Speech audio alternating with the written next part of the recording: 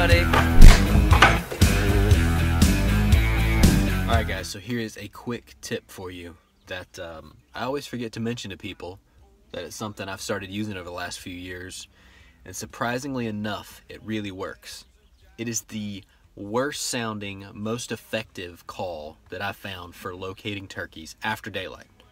At daylight, within the first 30 minutes of daylight, I always use an owl hoot.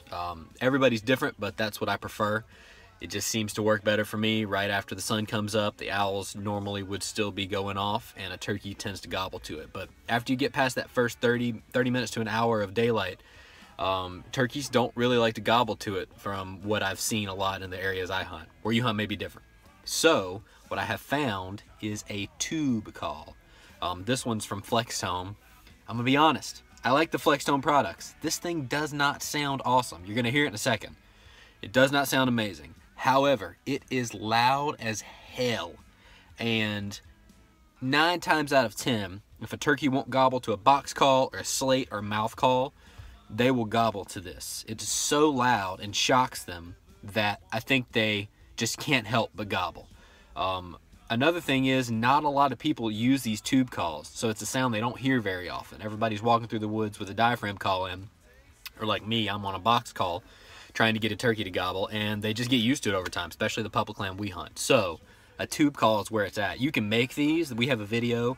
I'll put a link in the description of where you can make one, but this thing is much better than the one I can make. Super loud. Sounds okay, but it really works. So I'll usually just give them a couple of cuts and a quick yelp, and then I'll cut it off. I'll do that 2 or 3 times every time I stop to go try to get one to shot gobble, and if it doesn't work, I'll just move on, walk a couple hundred yards, try it again. So here's what it sounds like. See, you got to get the reed loosened up.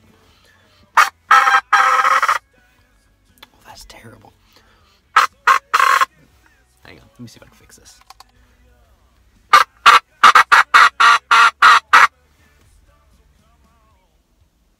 Listen, no gobble. Try it again. A couple cuts, a quick yelp.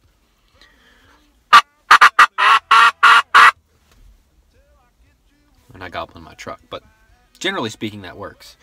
It sounds so bad, but for some reason it works. So try it out, get you a tube call, see if it helps you locate any more birds this spring or next spring, and until then, come on, buddy.